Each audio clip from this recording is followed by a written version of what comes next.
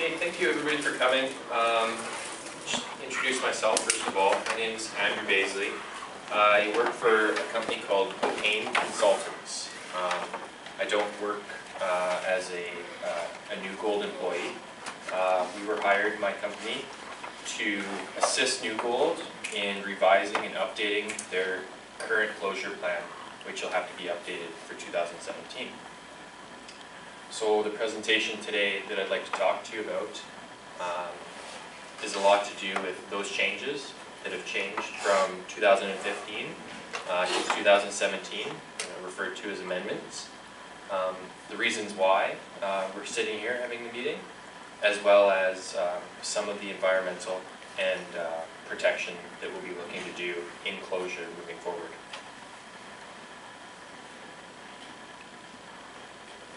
So closure, a lot of people ask me, I deal with closure on a daily basis as part of my job, but what does closure look like, for everybody at this table looking forward? We're talking, 2032 as closure for the Rainy River mine. That's it's a long time away, and it's hard to kind of think of these sorts of time scales, especially when we lay them out on pictures. So this is an example of a mine that had closed down. These are some of the features here, these mine rock stockpiles, a pit left here, and the mine in this example, they're not able to just walk away from this. Mines aren't allowed to do this anymore, they're bonded for that. And so what happened through meetings like we're having here, and engineers and scientists, and in this case the company as well being involved, hearing what everybody wanted, we're able to come to a consensus of what their vision for their closure landscape should be for this site. This is the same site several years later after it's been reclaimed. So you can see that all of these waste rock storage facilities here have been reclaimed. One of the primary end land uses might not necessarily to apply to Rainy River or what this community wants, but this community wanted a forestry industry brought back. Prior to the mine being here, there was largely forestry. So the mine agreed, they remediated the land so it was suitable for forestry. One of the aspects that they wanted, because forestry was going to be here, was that the mine leave the roads in for access. So these are the little things that the communities can start thinking about, what they like, what they don't like, to try to integrate into this closure plan as we move along. Which mine is that? This is a mine in Europe. In which community? It's just outside Istanbul, Turkey. Istanbul?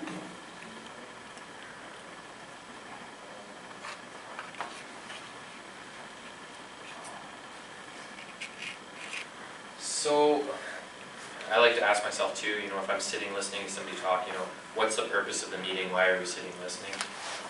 The reason for it is in 2012, as part of NEWGOLD's environmental assessment, what they had to include was a conceptual closure plan.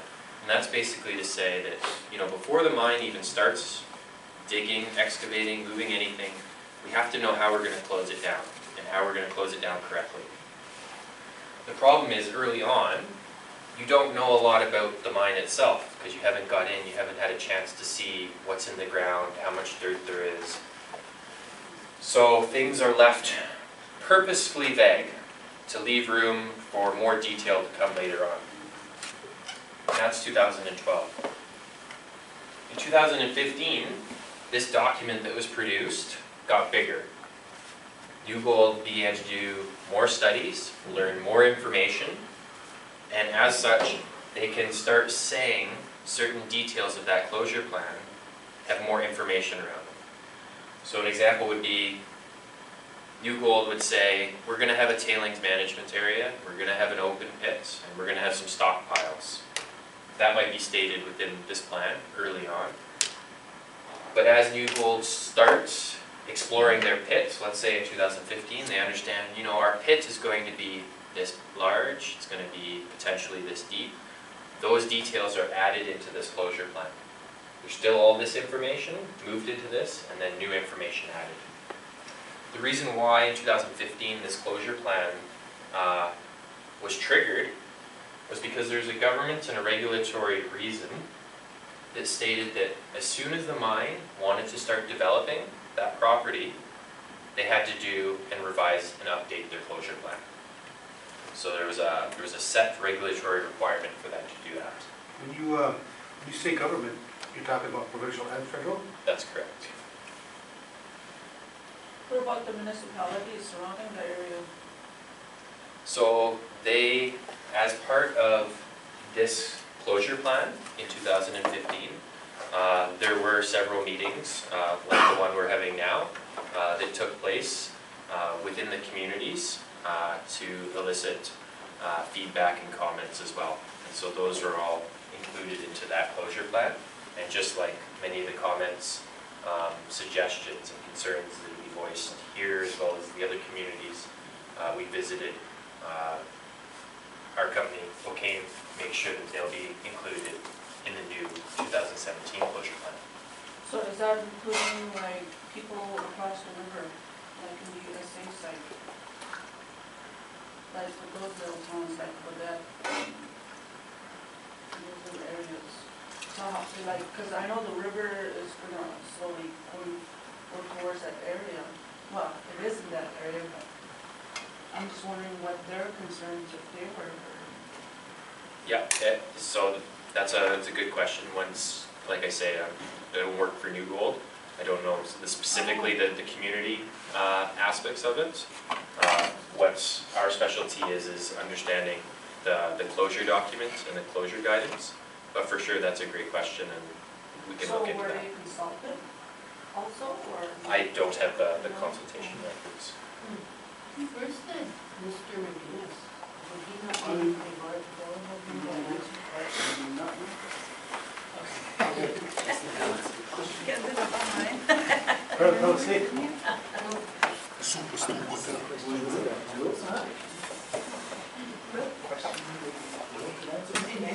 It'd be nice if somebody was here to answer questions. There's two, do you have two representatives there? Yeah, they're just, I think they were talking with somebody, so they'll be able for sure to answer questions.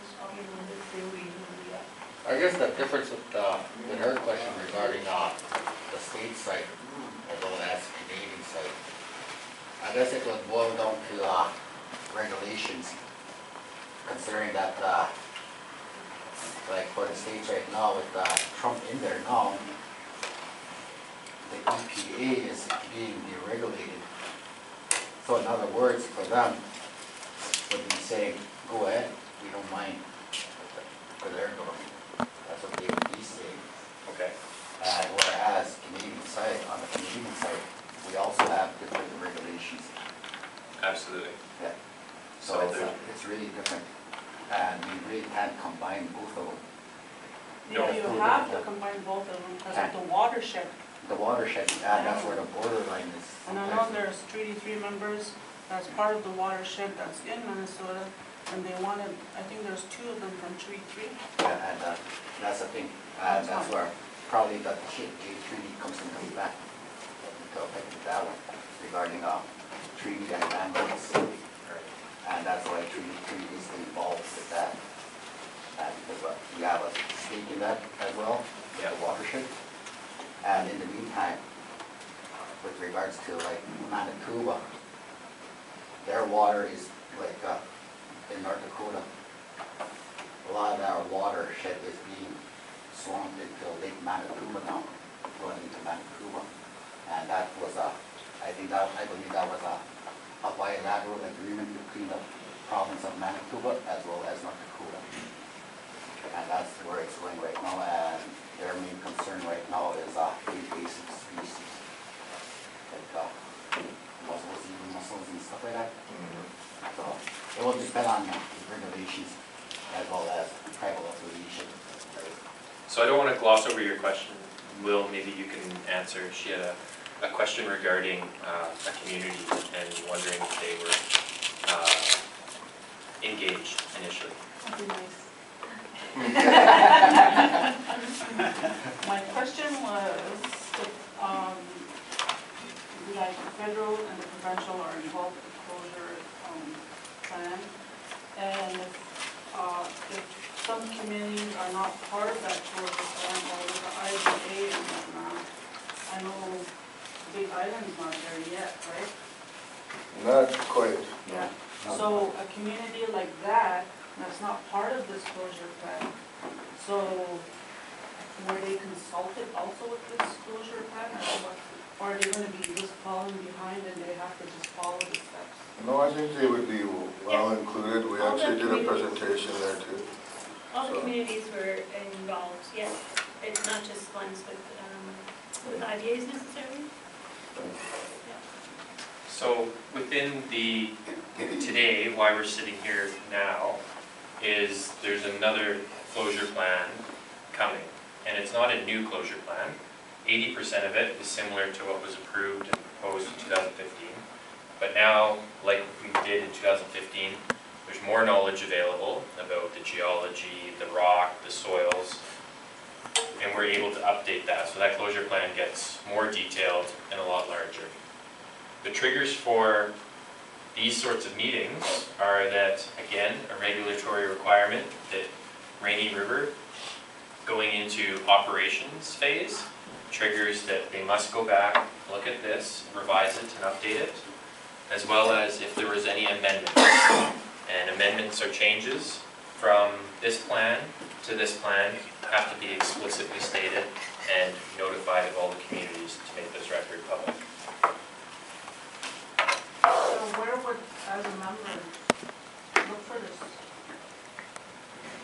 So the closure plan, You have to look at the amendments between the two. we're here today and going to walk through each of those changes from the 2015 plan to the 2017 plan. So is there a website available for that, or for others to see that are not here?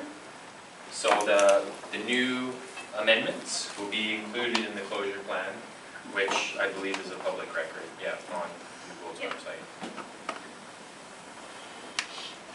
And if it's not, Pardon me? and if it's not, do we contact the, Contact the community. We'll plan it for you. So for those not familiar, within the presentation, I'd like to just take the time to update everybody what the mine looks like in terms of what the components are on the site, in terms of what the plant site is. This is where the ore is dealt with, the tailings management area, an open pit area, the rock stockpiles, the different ponds that hold water on site, as well as the different creeks that meander through the site. And with those, provide specific details so you understand what the changes are from 2015 to 2017. Again, done several of these sorts of meetings, and they're most productive when they're collaborative. I don't want to have a consultation meeting, because consultation meetings are me coming in and saying, you know, I can paint your living room red, pink, or orange. That's not a very good choice at the end of the day, and you know, it's not good for everybody. So instead, you know, there's as much information that needs to come back across the table to us, so we can make sure that the new closure plan is as good as it can be. So for context, Rainy River Mine is located here at the Star. Whitefish Bay, where we currently are, is located up here. Lake of the Woods over here to the west. Highway 11 running east-west and Highway 71 running north-south. As the crow flies from Rainy River Mine to get to the closest point of Lake of the Woods is 40 kilometers or 25 miles. And if you were a fish in Rainy River, at the closest point to the mine, it would take you 61.5 kilometers to try to get to the Rainy River Mine. And then if we were to fly there right now, it's 65 kilometers from where we are here today. I forgot the other area of Whitefish Bay is right near Lake of the Woods area, and it's about 40 kilometers away, and then there's, no, only Decide on that one. You know which one has, Yeah. Okay, you know, so going down? there's another area Yeah. like labeled? Yeah. Okay. Can you point that out? So which kilometers away is that going to be? Probably 40, yeah? Machi, you in my fishing spot?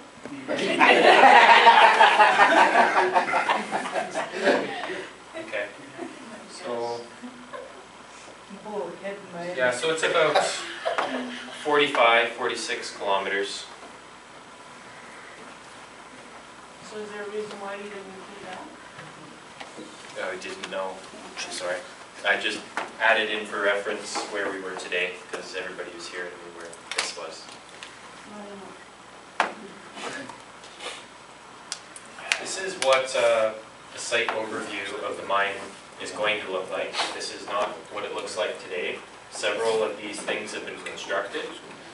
Several are not and are going to be under construction. To give you an idea of the scale, the maximum east-west extent of the Rainy River mine site is 10 kilometers or 6 miles wide, and it's about 4 miles in northwest or north-south extent. And we're going to go through and use this map to explain the differences from 2015 to what will be proposed in 2017. So the first area, and the first change of the amendment, occurs up in the tailings management area. And that's the area here, surrounded in the red square. These are the areas where the tailings will be held and managed. Again, just for reference, that's the area we're looking at. So in the 2015 plan, compared to the 2017 plan, we've decreased the dam wall slopes. And what this means is in 2015, the dams that held the tailings in place were originally 20 to 25 meters tall and had a 6-to-1 slope. And that just basically means that for every 6 meters you would walk, the wall would come up 1 meter. That was considered safe and stable at the time, but there's of course been new regulations imposed as well as new commitments by NEWGOLD to exceed the safety standard set out by regulations. So what is now the current practice and going forward in the 2017 plans is these dam wall slopes are going to be pushed back further to an 11-to-1 slope. And what that basically means is now behind the tailings we have a lot more earth and increase the stability significantly behind it. But it's gonna be the same height. Yes.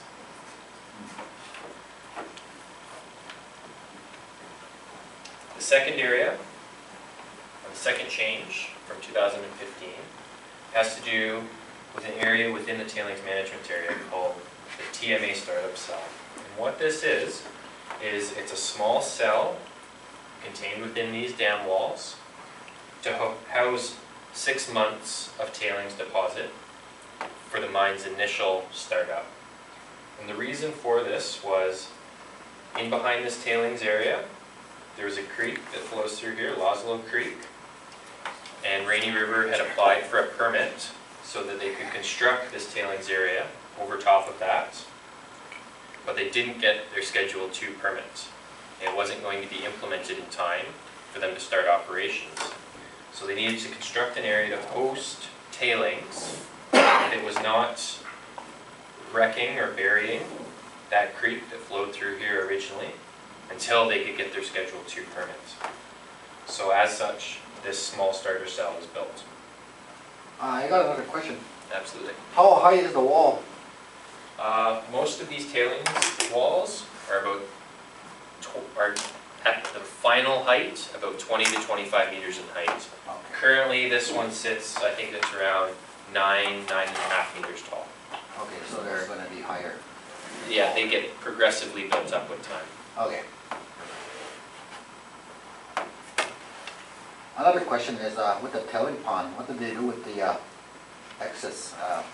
Is it gonna be there for life, or is it gonna be So all the water within the tailings pond is recirculated.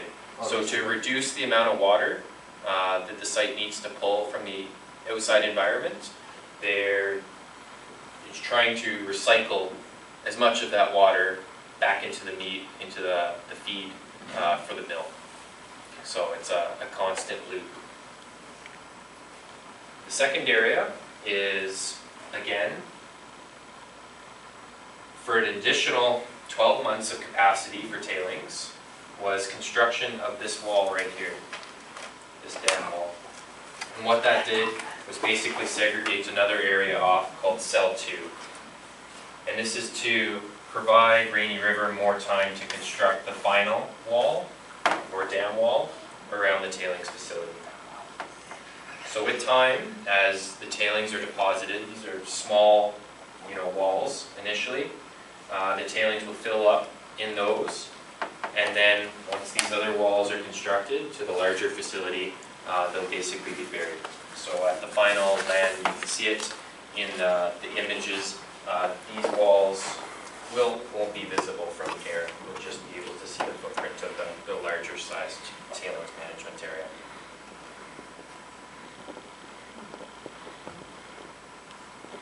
The next area, the next major change or amendment in the closure plan is the West Mine Rock Stockpile. So this is the West Mine Rock Stockpile here, this yellowy square. And this hosts rock. This is the byproduct of the ore extraction process. What's shown here is there's a rock stockpile, and then there's an overburden stockpile. An overburden is all the material, the clays, the tills, the sands, the silt, that sits on top of the local bedrock. So this would be, if you went outside there and you dug down, that's that type of material. So one thing that was great, that those could be segregated. You can see that there's not a lot of space in this area, especially next to the pit. So this is the maximum size that facility can be there.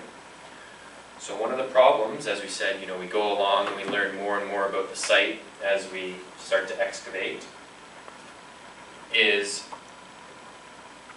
that this overburden material, clay, probably could have asked anybody here, Rainy River didn't understand how much of that clay overburden there was going to be on top of where the now pit is located. So they ended up with a lot more of this clay overburden material than was expected. And the problem with clay overburden is that for it to be safe, you can't stack it up very high. If you stack a mud pie up, it'll only go so high before it, moves away. Sounds really simple now, right? So what do we do now? We can't build this pile up very high, but we have lots of rock here. Well, the solution is to make the pile safe, to mix the rock and the clay together as one into a combined stockpile, which is here. What do you do with all that stuff? Or what's done with all that? Do rock piles and I just wondered, the government, I don't know anything about mining, so. So for sure. Those two things there for the rock pile and the clay pile. Yep. What So, are they stockpiled for?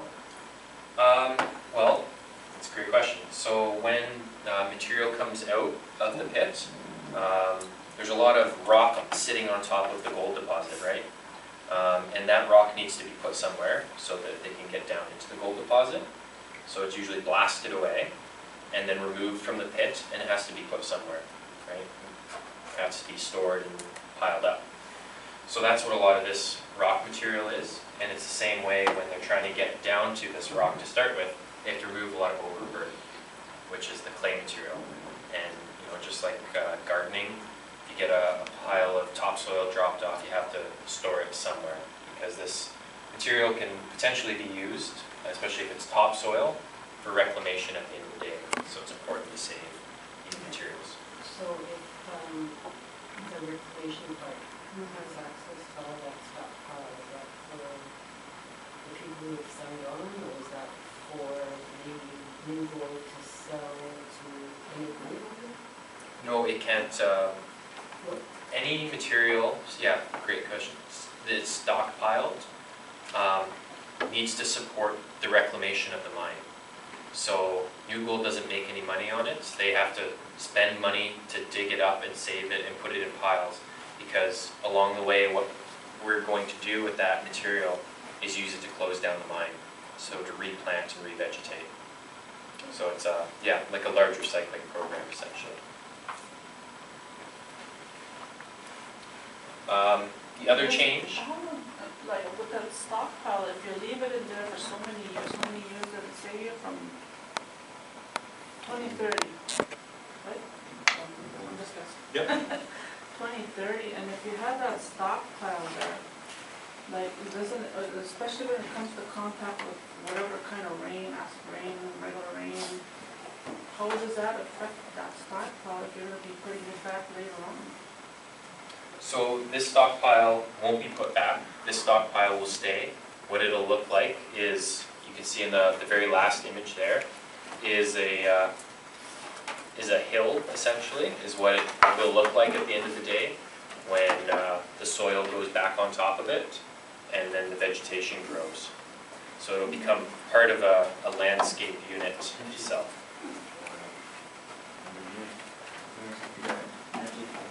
So within this West Mine rock stockpile here, some rock that the mine will be pulling out is known as potentially acid generating rock. And what this is, for those of you who are not familiar with it, it's a lot like your rusty bumper on your car. If some rocks have minerals in them that when it's left out in the atmosphere, they oxidize or they rust. And I actually have two examples of it.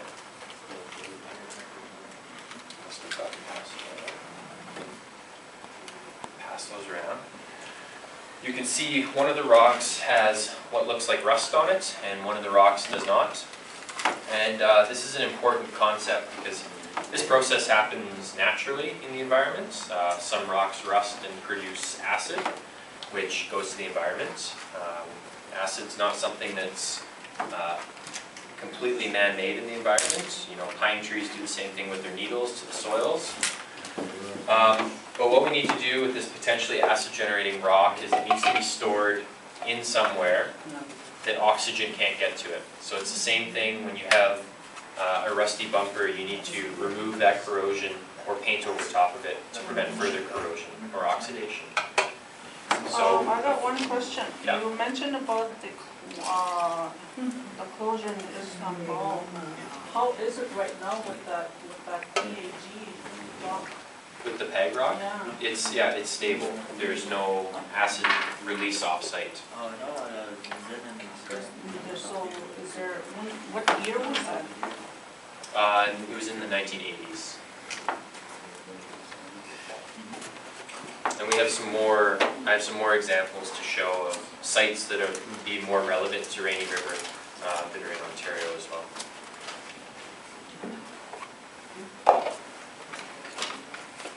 The next change or amendment will be the underground mine portion.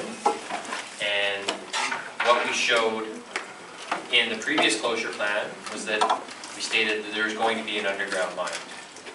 So didn't know how deep that was going to be or how big the shafts were going to be and where it would go underground.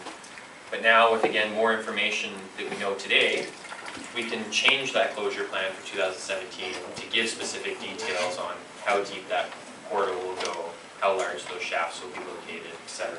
So those details will be in the new 2017 plan. Over here, capacities added to that stockpile. So that stockpile will be larger than what was proposed in 2015, just due to the amount of rock that came out of the pit that was unaffected. So with the agreements with Rikers Bay, so with this new stockpile, that east, what did you call it? East Mine rock stockpile. Yeah, the underground portion of it, is there an Is there gonna be like job creation when it comes to that underground portion of it, like, Alright, see you I don't know what they do, like, drilling and whatever? So it'll be a continued phase, so once they're done mining in the pits, they'll be moving to mining underground. So I don't know what the job schedule or the careers are, but potentially there's a lot of jobs that'll move from the pit to the underground phase at that time.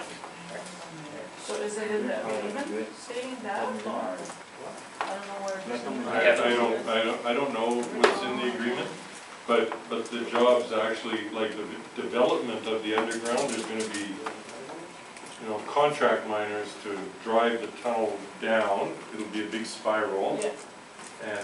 And that, I don't know if there's opportunities in that work, because that's specialized work. Yeah, so, But then once they go underground, and then they have another piece of equipment that drills the shafts.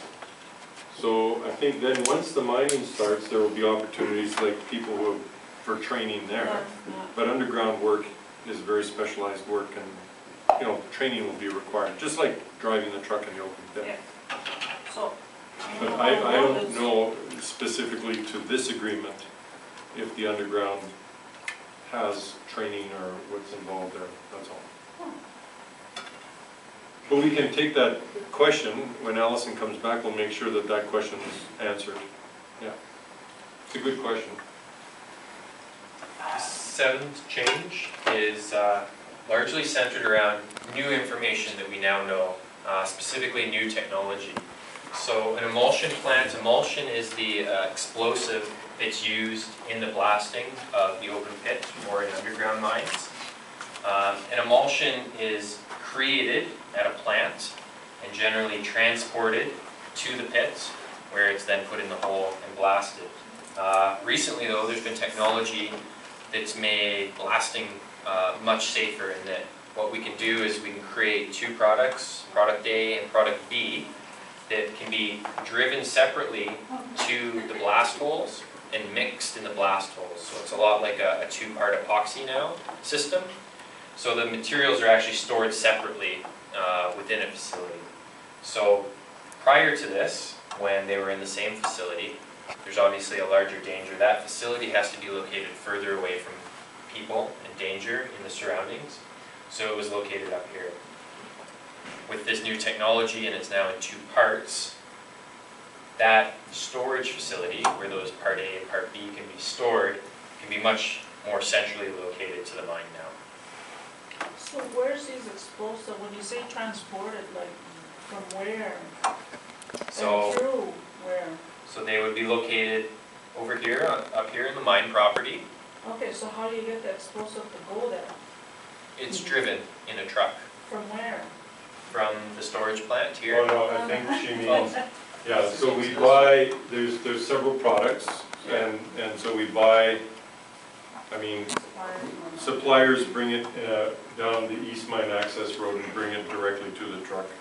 I can't tell you if it comes through the Kenora Way or if it comes through Thunder Bay Way, but it's brought to the site and it's stored there, and then the emulsion, you know, like emulsion is oil and that stuff mixed or whatever, to keep it in suspension and to keep water away. That doesn't occur until it's right at the hole at the mine. So the two products, the truck will go, fill up, there are two tanks, drive to the holes, and then they pump it down the hole and it's mixing as it goes down. So it's way safer. So in other words, it's not volatile when it's transported. Exactly. Correct. You know, and that's the big improvement, because, and that's why the emulsion plant no longer exists, because we're not making it anymore. It's actually made right in the pit. Yeah, So exactly. it's safe for everybody. Yeah, Well, exactly. That's what I'm sure. What's the code number? The dangerous code, Yeah. I can get the number, I don't know what it is, I don't remember what it is, but the TDG code, Yeah. yeah, it's got one. Now, the only reason why I'm saying it's not volatile is from my experience as a gunner in the RCA. And the cordite bags were separated from the shell itself Okay. for transportation. And they came in separate bundles. The shell was over here, And the chloride bag was over there inside that. And it was the shell that had your detonator in it? Yes, Yeah, okay. yes, exactly. Yeah, the reason why I was asking is, I don't know, like, I know it's dangerous, good, right? And for them to be going through First Nations, the ones that are on the highway, are they being consulted with that? I see what you're saying. No, the individual components, Yeah. Yeah, like the part that's explosive, it's fertilizer. okay. Like ammonium nitrate is fertilizer. Okay, okay. And so it's Yeah, the transported all over the two parts country. on their own are safe. Yeah, there's, It's yeah, only when they're combined in the whole that they're dangerous. yeah. Okay. I wanted to combine. Yeah, I'm sorry, I didn't understand the question. So ammonium nitrate's any fertilizer, Yeah, and then the other product would be I thought you had. kind of like Jello, Yeah. diesel and Jello. That's why I came up with my experience to answer that question. Oh, okay, Because, thanks, I yeah, understand so what you're that's saying. why, yeah. So in 2018, this is an artist rendering. These are the same images that we'll be leaving here for everybody to look at, and those that couldn't attend the meeting, so they understand as well. So these are the same facilities as on the map. This is the tailings management area located here. The starter cell that we talked about for the first 6 months is located right here. This water pond is just river water, so there's no tailings in this pond. This is the West Mine rock stockpile. As you can see here, it's just starting to be built. It's not very high just yet. This is the pit. They've started excavating and blasting into the pit. And then this is the start of the East Mine rock stockpile over here. Right now, there's no underground workings put in this image. Do you have an actual aerial picture of this? Yeah, we've taken aerial imagery Yeah. every year. So we've got one from 2008, 2012, so before we started, and then 2016, 2017, so every year we'll have a new one so people can see the change. And that was a question that was raised by a lot of communities and good feedback that we got. So when we're revising the closure plan, actually Jono has helped me find lots of overview pictures, so real pictures of what this tailings management area looks like as of 2017, what these stockpiles look like. So those would be included in the plan so people have a reference for that too. Because it's a closure plan and it's so far in the future, it's kind of, yeah, that's why these schematics are used, as, to... So it's hard to be thinking already, 2022. This is about halfway through the open pit operations, so this will be about halfway done. What we can see is now there's more rock added into the West Mine rock stockpile as it gets a little taller. You see that original starter cell that was located in the tailings management area is now filled up and tailings are covered over top of it. It's contained now within this larger dam wall. This is closer towards the maximum height of 20-25 meters. The pit is also getting deeper at this point, as well as the East Mine rock stockpile is continuing to be built up.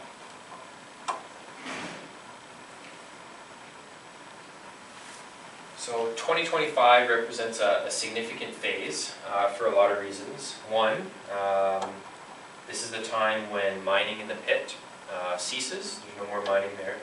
And mining is now transferred to the underground portal, which we showed in the amendments. A more exciting, I guess, for me anyways, aspect of this image is this is the same period of time when we start looking to do some progressive reclamation. And progressive reclamation, for me, is great because what we're doing is we're starting to reclaim the site before it closes. So we're not waiting till the end of the day to start closing down the mine. We start closing down the mine as it's operating. So what this looks like is these cover systems, as we'll talk about a little bit later, being built up to sections of these stockpiles that are no longer in use. So they start to green up and revegetate. Is the plan on those. So do you guys get the results too from the geologist as it starts to vegetate? Is that report going to be available for members So there will be different studies, like we're investigating studies right now, before we even build some of these structures, the types of vegetation that will be most successful to grow on these areas. And a lot of the learnings that we've taken from the 2015 closure plan in terms of revegetation plans and successes are carried over and enhanced in the 2017 plan, which will be available. But the geology studies, which ones are you sort of I referring don't know, to? just like the success rate of it, when it starts to vegetate, like for Yeah. instance, the mine you were talking about in Europe. Yeah, and so that's part of a monitoring phase, where monitoring for these progressive type reclamation projects would start as soon as they're planted. So obviously you want to gauge the success of the vegetation to make sure it's growing right. So there's all sorts of different studies that vegetation experts and biologists can come in and do. Whether it's measuring trees once a year or twice a year, how much grass or forage there is for deer. All sorts of those studies can be conducted in a monitoring period throughout the mine's life and into closure. So you do studies like if I plant 1,000 seedlings, how many survive the first 2 years? Yeah, so then you come back and you see, oh, okay, there's 800. And so then what do I need to do different? So, and all of that goes into the annual report. So as we start doing work, that'll go into it, and it's public, it's on the web, so everybody can look at it. But that would be the kind of study that would be captured for revegetation. So this is the end of operations in 2030. And there's kind of two important concepts here that we're going to talk about in the slides coming. And that is how you deal with the tailings in the tailings management area, and how do we deal with these stockpiles in time and once the mine's closed. And we do those with a technology called cover systems. In one case, for the tailings, it'll be a water cover that's placed, and for the stockpiles, it'll be constructed or a dry cover system. And I'll explain what those are. Yes? Question, will there be environmental monitoring end of mine operations in 2030? Yeah, that's right. Yeah, and so environmental monitoring occurred, from the start of mining, and it'll be a requirement through into closure as well. So we budget for 100 years. So there's 100 years of budget of monitoring in our closure plan. And so as things achieve their targets, so we say we will reclaim and we will have 15 whippoorwill pairs. So when we get 15 whippoorwill pairs, well then we stop monitoring, but there'll be water quality monitoring, vegetative monitoring, all kinds of monitoring. So as it achieves its target, like the fish communities and benthic communities in the rivers and streams, like the reclaimed ones, we already know what the target is. So before we started mining, we had, say, 15 different minnow species, and of those 15, there was 5% of these ones, 2% of that, 10% of that. That's our target. We got to get back to that. So as soon as we achieve that, then we know it's healthy. And we're doing that right now. So like some of our monitoring ponds, we've already got success on that. So, but there's money in the budget to monitor for 100 years.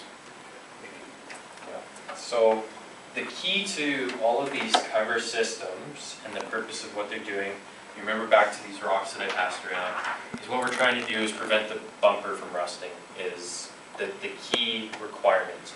So the tailings will oxidize too if it's exposed to the air, as will some of the rock, not all types of rock. For instance, your granite countertop will oxidize or rust. It's only particular types, and those are separated.